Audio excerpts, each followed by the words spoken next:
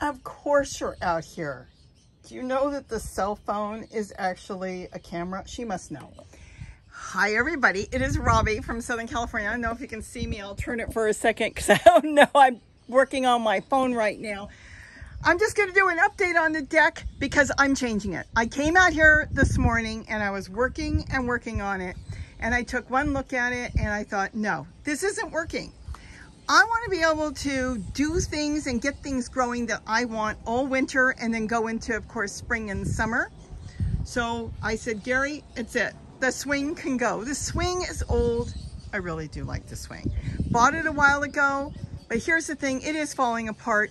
So he took it all apart and he told me, oh no, this is frozen. He's gonna have to really work on it. See, he brought out the WD-40 and he couldn't get it. And I said, wait a minute, I like that. Leave it right now because I can use it. It's not actually in my way. Just have to clean up all this stuff. And I hope that you're gonna see in the next week or two a big change. And just leave it the way it is. I will work around it. I like the framework.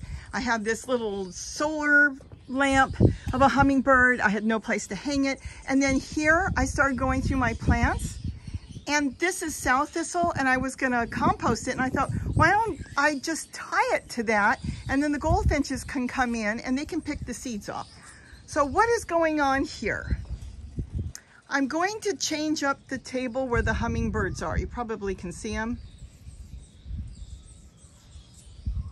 I'm going to change that up, and I'm going to start going through here. I have to be ruthless. I really, really do. I need to get rid of the rest of the sow thistle here, and I'll tie that up. Here, so this is what started it. A few days ago, I went through and I had some purple bok choy I planted. And I planted it in here, and of course, something came along. I don't know if it was a rodent. We have a weather change going. I'll talk about that in a second.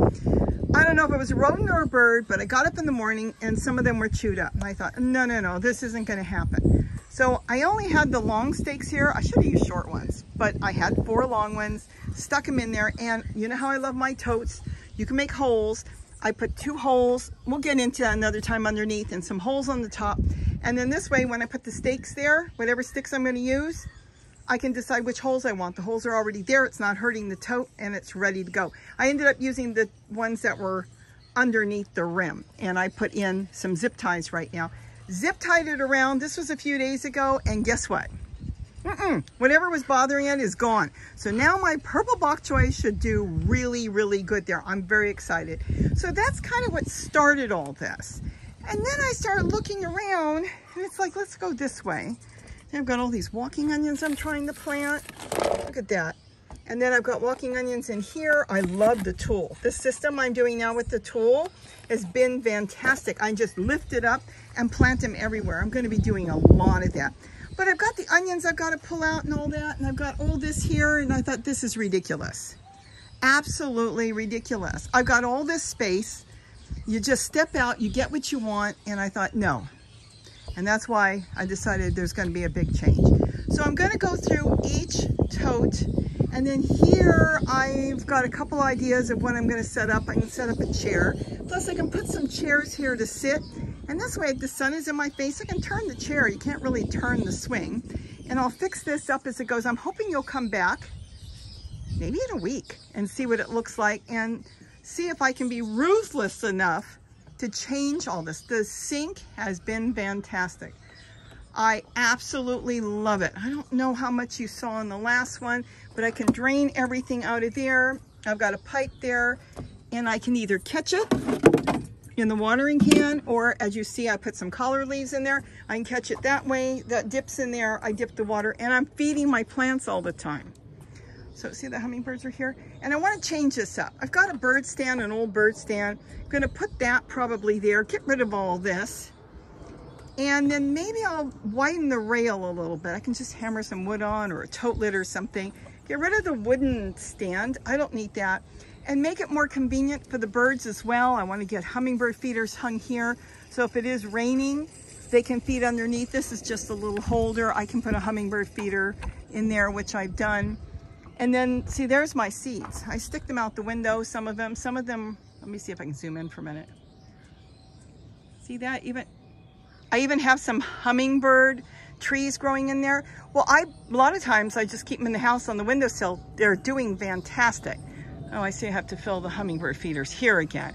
So that's what I wanted to share with you today. The tomatillos will stay because they're ripening up now. We're using them now. Once they're done, they're done. Of course, the tricolored sage is just so excited and happy, I can see, because look at all the new growth coming through here.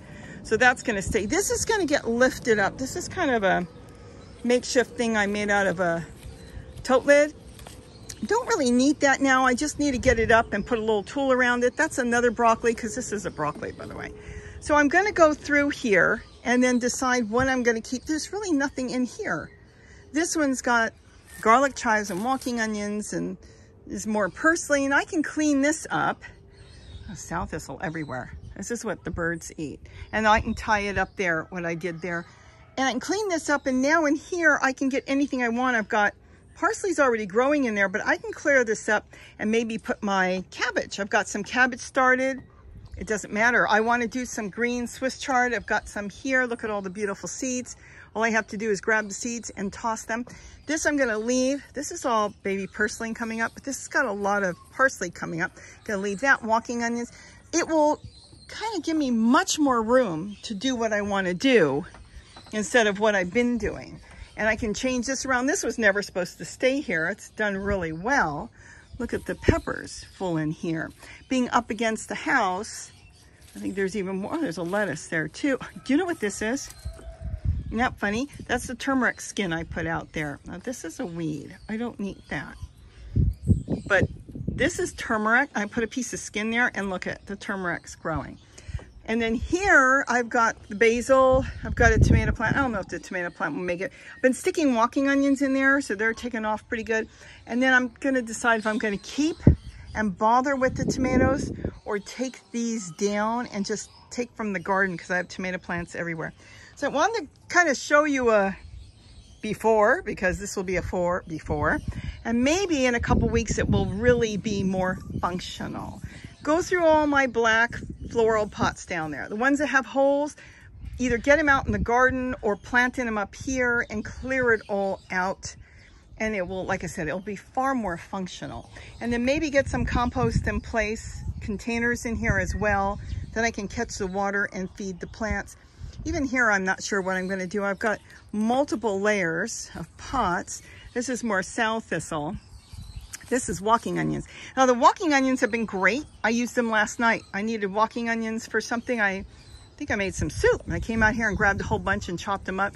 So that was great. I can't have too many walking onions, but I don't need all this stuff. I don't need a ton of purslane, though I will tell you, I am making a lot of purslane tea these days. It's so healthy. So I could work around the purslane. It's probably going to die back as the weather gets cooler. And then the mint. I want to see if I can keep the mint alive too, because I can have mint tea all winter. And that's basically it. So let's see what happens in a couple weeks. Let's see if I can clean this place up and get this more functional. And then back here too, I kind of have to really go through, like, what's in there? Just some walking onions, an old Swiss chard. I don't need all this. Get this one maybe gutted. Go through and get all my dill seeds. I did take a lot of dill seeds off the other day and file them away.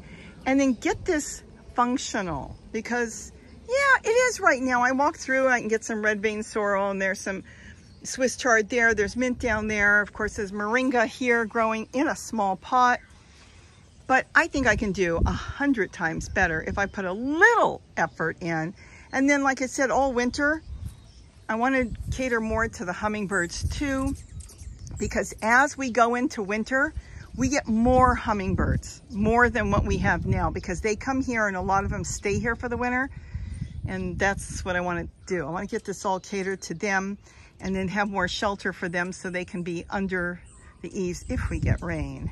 Look at the weather.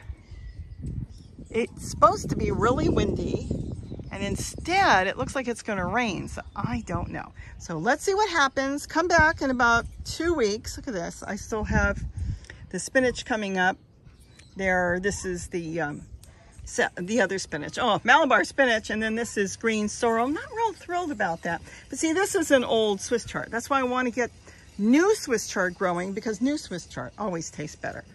So let's see what happens in a couple weeks. This I definitely will leave. She's been getting broccoli off of that. I don't think there's any broccoli on here right now because she ate a whole bunch this morning while I was working. Here's a little bit of broccoli. Kitty, did you want broccoli? Kitty, kitty. She might be behind me. I don't know where she is. Kitty! Okay, she went back in the house. Oh no.